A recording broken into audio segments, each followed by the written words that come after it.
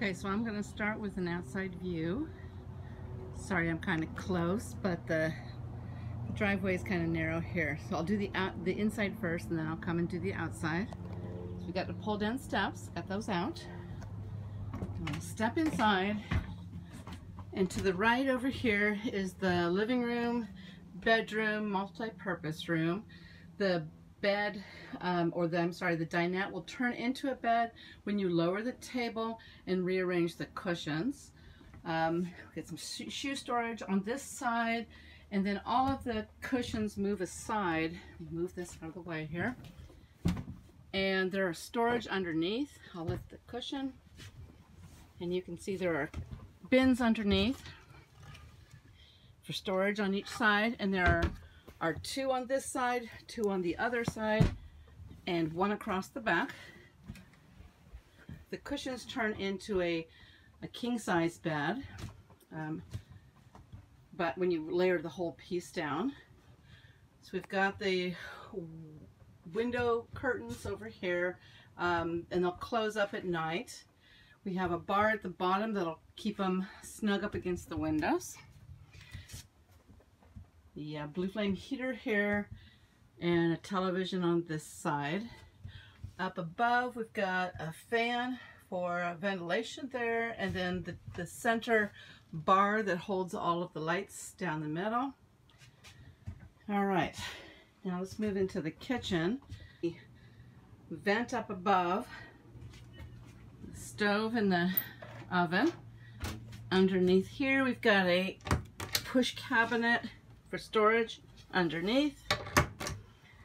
Over on this next side is a trash can. There we go. Cabinet here that opens up. And we've got drawers along the side and cabinet storage underneath. All right.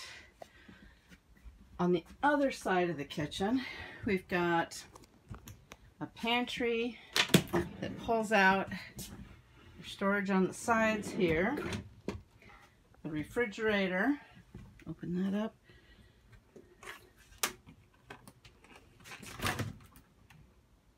okay, and then two cabinets on this side. We've got a large drawer with a child lock here to keep it closed, and a large drawer, and then a pull down section here for storage. At the top, a small cabinet to hold bread, things like that. Over on the top there are lift up cabinets for food storage, and on this side we've got all the command central, the radio, the monitors, solar chargers, all those things. All right, now let's move into the center section. We've got a curtain here we can close that off. We've got two bunk beds here. Both the bunk beds have a light and an outlet, 12 volt on each side, so we get light underneath. And we've got overhead storage on all three sides. On all three cabinets here, three that lift up. Underneath there are also cabinets that flip down, a lot of deep storage in there. So there's three of those. This small table here folds out or flips down, and then this part can move around to the back, so you have a little bit more room here, or if somebody wants to work, the cabinet can be pulled back over. Right.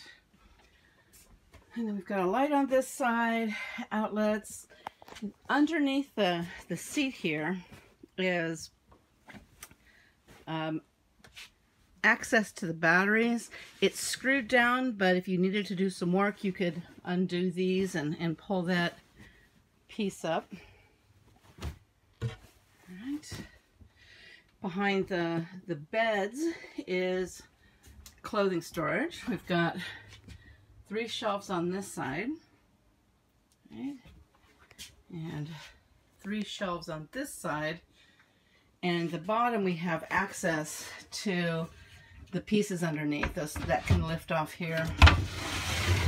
You can see the water tank and reach over to the battery. Then we'll take a look at the light switches and different fans all work on the push buttons here. Inside the shower we've got a bathtub with a shower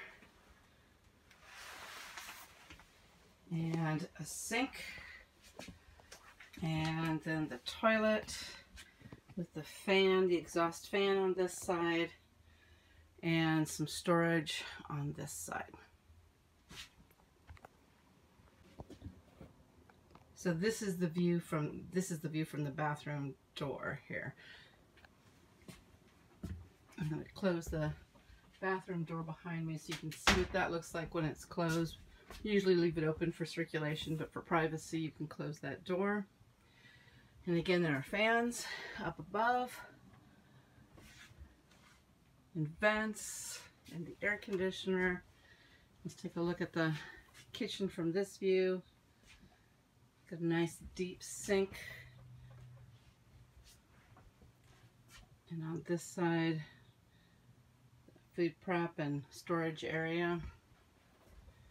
And then we can go back to the initial dining area there. On the entry side, there are 2 hatch accesses. This one is to the under the bunk bed part where you can reach the plumbing. Close that up. And then the other one is down here where you can access the water pump. Okay, on this side there are 2 hatches as well. One near the front and then one near the back here. This one gives you access to the inverter and the batteries. Everything's back up underneath here. And then I'm going to go over here and take a look at the front one. It's a little tight here, so. And the other one up front has storage space underneath behind the refrigerator. And we've got the polish and extra parts underneath there.